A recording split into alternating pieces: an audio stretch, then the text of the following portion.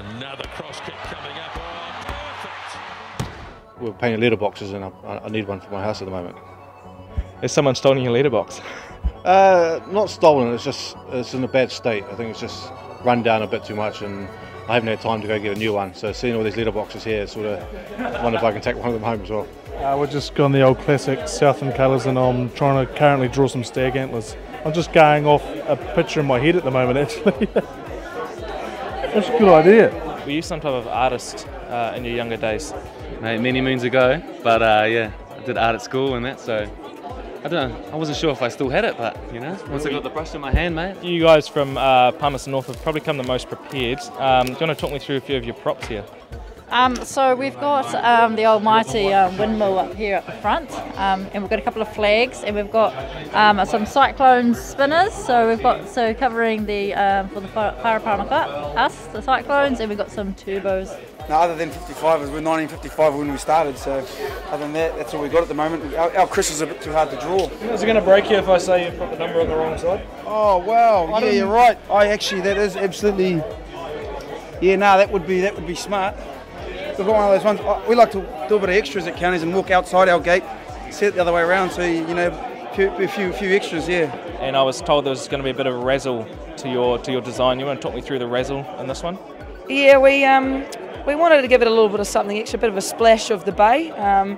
So we've tried to draw in a bit of the ocean, tied some of the lakes there from Rotorua. You were running solo today, but you managed to pull off a pretty impressive letterbox. Do you want to talk me through this one? I suppose I was reasonably proactive with it, and you know, got a bit of planning done last night. My partner actually helped me; she's reasonably creative. So a few drafts sketched out. Yeah, a couple of draft sketches, and what we've come up with is a attempted 3D taniwha.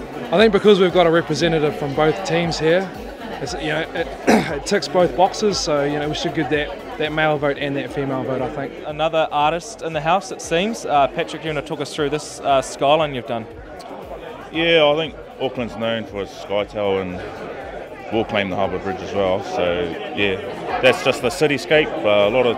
It's the big smoke pretty much. Who knew that you could make black and white colours so interesting and so many different designs? You just want to talk me through this one? So we've got the traditional black and white, and then we've got I had to name everything just in case because my poor friend over he's left-handed, so it smudged a lot. So that's our Tomato Peak. But we've just got a couple of our little fella unions, our little fella clubs there. So we've got our Wairos, our Nuhaka, Otane, and our whatnots. But I'm not going to move my thumb because I spelt Dannyvert wrong. So.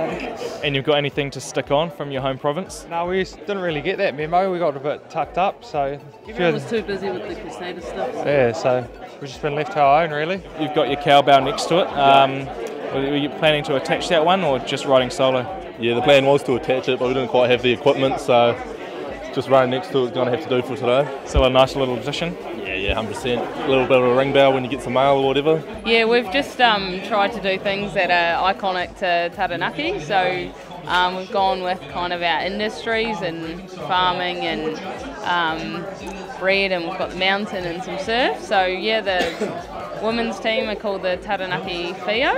And is this your lovely piece of artwork on the top here? Yeah, I stenciled it out actually.